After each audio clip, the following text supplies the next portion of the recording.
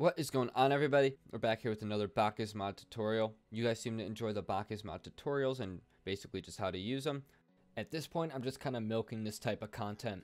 I had that one video that just did so well. So I guess subconsciously, I'm just hoping that I'll get 1,000 views on this video too. Probably not going to happen, but hey, whatever. I'm sure there's somebody out there who needs to know this information. Today, I'll be showing you guys how to equip on your car alpha items such as goldrush, goldstone wheels, the beta nugget, alpha cap, all that good stuff, and basically any black market decal you guys want. So before we start this video, guys, if you do enjoy it, as always, please make sure to subscribe.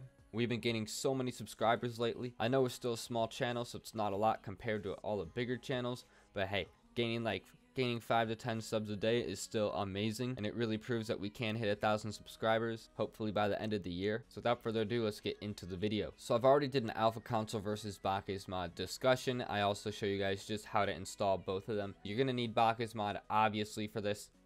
So once you have Bakkes mod installed, you're gonna hit F2 on your keyboard, and that's gonna bring up your Bakkes mod settings, and then you're gonna go under to the items tab.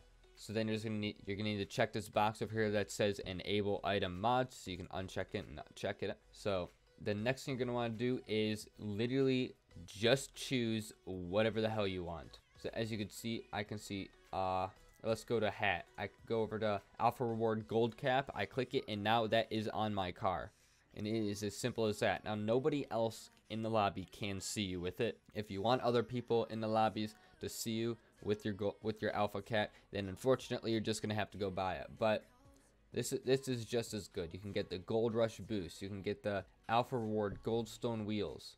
I could put on a 20xx decal. Hell, I could put on the beta nugget. And if you want a different loadout for both teams, then you can switch them up. But I just like having the same loadout for both teams. And then I'll give you guys a quick test on how it works. We're gonna go into training, and look at that right there. That is a sexy car. Now the coolest thing about it is the Gold Rush boost. The Gold Rush boost is just one of the coolest boosts in the game by far. Not even because it's limited. It really just looks so clean, and it's like there's this golden kind of sparkly. I don't know. The Gold Rush boost is amazing. I know a lot of people are gonna want to use that. So I really wanted to get this tutorial out there just to show you guys how easy it was to use. Yeah, you got pretty much every paint finish in the game. And what's really cool about this is under the item settings, you can make a Dominus of pretty much any car colored. Now there is no crimson Dominus out there, but hey, you guys can use it if you really want. It just has so many cool customizable options for the car. And what's awesome is that yes, I got some comments about this in my other video. You are allowed to use it in online matches. Sonics will not ban you. Sonics will not do anything.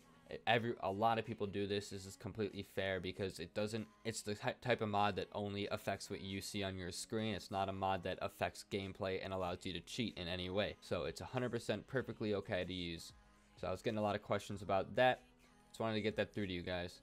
Yeah, there are just so many cool things you can do with Bakkes mod. I just wanted to show you guys quickly how you can get literally any item in the game. If you guys enjoyed the Bakkes mod tutorials, I know this one was pretty short, but hey, they're very simple. So it's really good that they're short because it just means that they are very simple. If you guys did enjoy, and if I did help anyone out, please make sure to leave a like and maybe subscribe if you haven't.